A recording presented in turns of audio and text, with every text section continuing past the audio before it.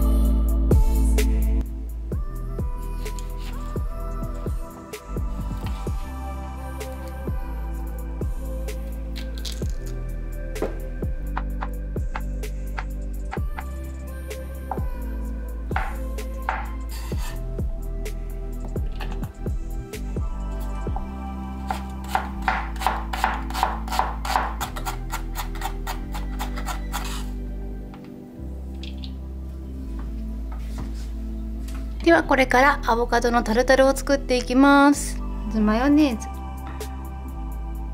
小さじ2ぐらいかな。続いてレモン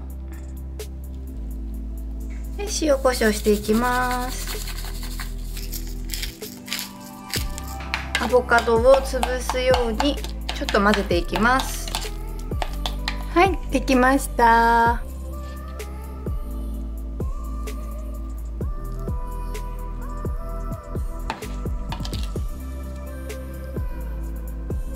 今のタルタルにツナとか入れてもいいし、あとはゆで卵をちょっと潰して入れてみたりしても美味しそうだよね。で例えばここに卵をのっけるでもいいし、今日はねお昼と夜に卵を使う予定なのでスライスチーズを2枚のせていきます。チーズをねダイエット中ちょっと嫌がる人いるけど、ダイエット食で私は毎日ほぼ毎日かなチーズを取ってます。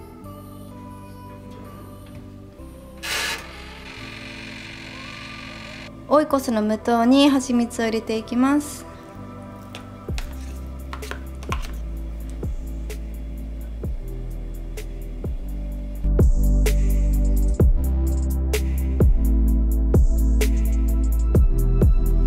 パンにはアボカドのタルタルにチーズが乗っています。バターはなしです。季節のフルーツを使ったスムージーとオイコスの無糖ヨーグルトに蜂蜜、いちごをトッピング。最近ハマってる IKEA のマスカットティーです。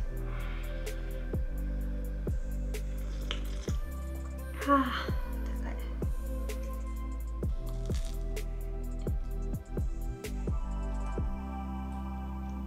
い。なんかさっきまですごく寒かったんですけど、朝ごはん食べた途端に体がポカポカしてきた。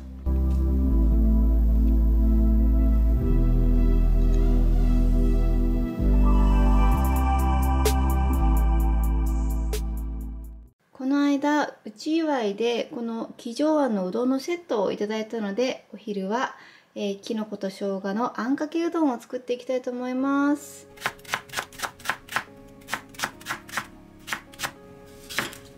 おネギは1本分全部入れていきます。この緑のところもね使うよ。次にしいたけ、このなんていうんですか、足っていうの、足の部分も使っていきます。足しめじです。しめじは半分ぐらいかな。で今日はね2人分を今作ってるんだけど、1人分の時はこの半分の材料で調理してみてください。なめこは1袋全部使っていきます。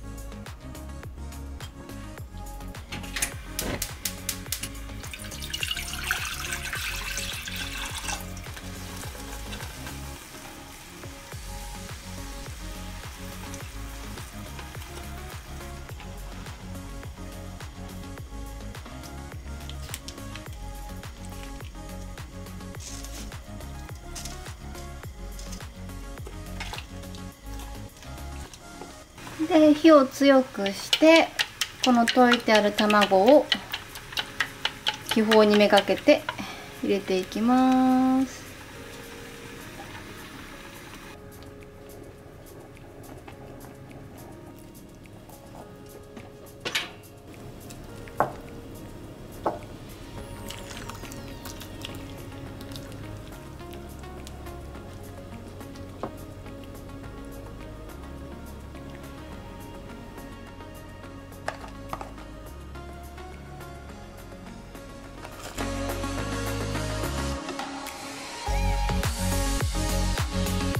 ダイエット中は炭水化物メインはね避けがちですけれども、だったら炭水化物メインにしなければいいっていうことで、メインはもちろんキノコとお野菜たちです。丼物でも麺類でもその食べ合わせ方次第でトッピング次第でヘルシーなダイエット食になるので、糖質を怖がらずに糖質にプラスこういったね食物繊維とかビタミンミネラルをプラスしていきましょう。片栗粉を使わずにこのなめこのとろみだけであんかけ風にしてみました。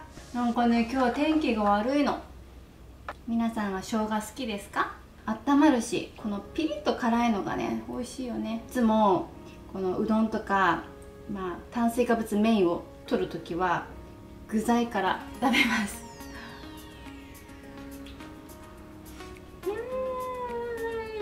美味しい。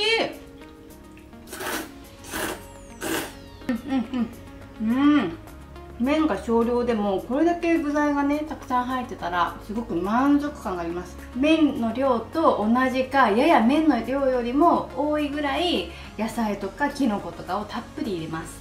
だからお店に行った時とかでもなるべくトッピングをたくさんしてください。ラーメンが食べたい時ラーメン屋さんを選ぶ基準としてトッピングが少ないところに行かないです。ラーメン屋さんだったらネギとかほうれん草とか、あとは卵とかそういったトッピングができるラーメン屋さんをいつも選びます。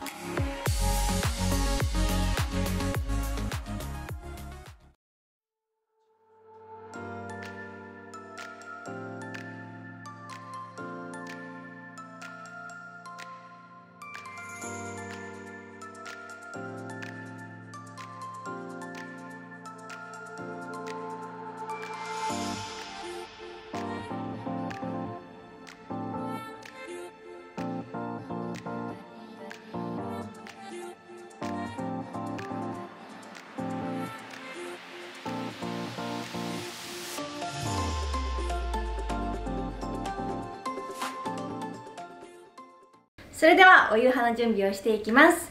今日のメインはお肉です。豚肩ロースを使っていきます。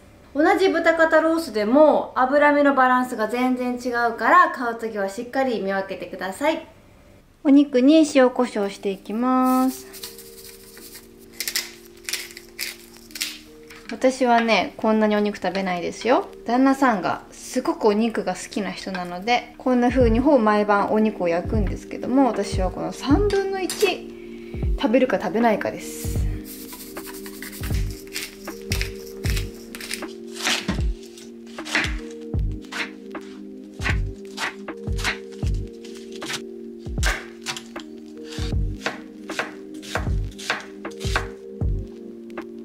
私はニンニクが好きなので結構多めに入れちゃいます。ではお肉を焼いていきます。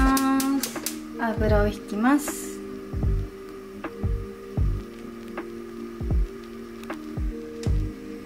お肉を入れていきます。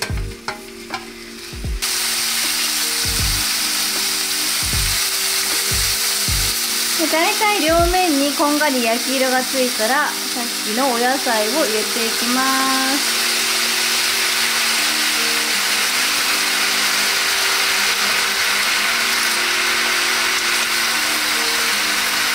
このレシピすごく簡単で調味料もシンプルなんだけど美味しくてこんなにね野菜が取れるんです。でこのレシピは以前私が朝の番組で取材させてもらった料理研究家の上田純子先生のレシピなんだけど、先生のレシピ本をロケが終わってから買って結構いろいろ作ってます。本当に簡単で忙しい主婦の味方です。でこんな風に全体的に火が通ったら水を1/2カップ入れていきます。蓋をして蒸していきます。ここから7、8分ぐらい蒸していきます。でたまにこういう風に蓋を開けて混ぜていきます。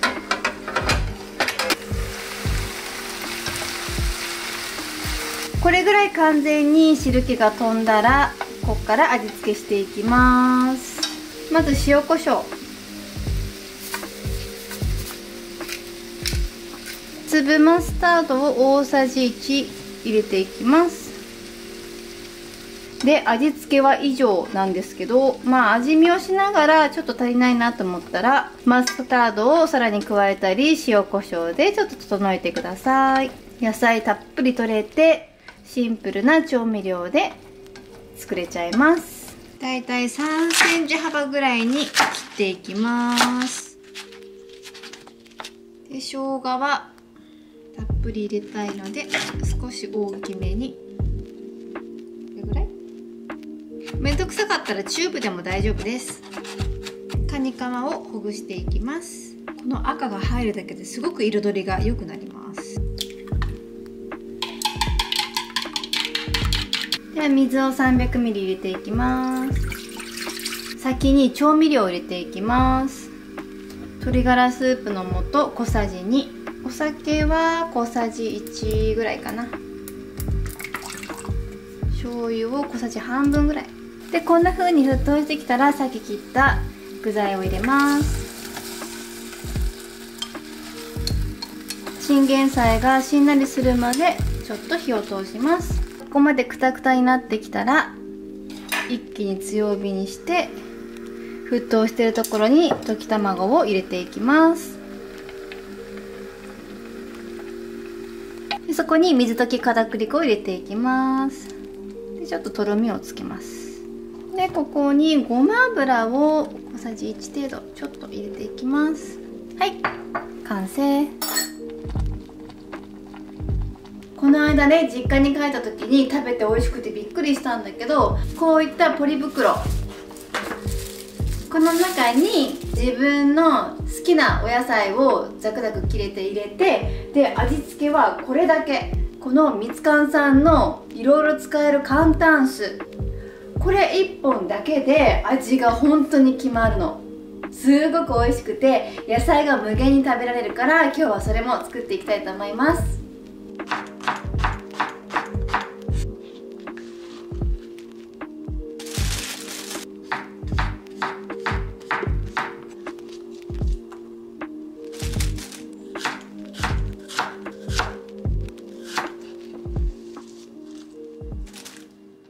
お酢を入れていきます。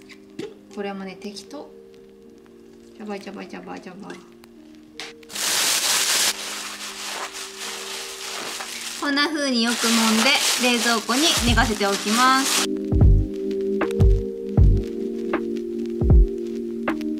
献立はまずメインがキャベツと豚肉のマスタード煮です。無限に野菜が食べられるサラダです。ご飯は 100g にチンゲン菜とカニカマの生姜スープ。今日はお肉がメインの夕飯です。さあではいただきます。生姜もたっぷり入れてるからすごいポカポカ温まる。なんかすごい今日お腹空いてるって思ってちょっと爆食いしそうだなっていう時はいつもこのサラダを作ってストックしてて、これをお腹いっぱい食べてから食事をするようにしています。今日の動画が参考になったよっていう方はいいねボタンとチャンネル登録をお願いします。ではまた次の動画でお会いしましょう。バイバーイ。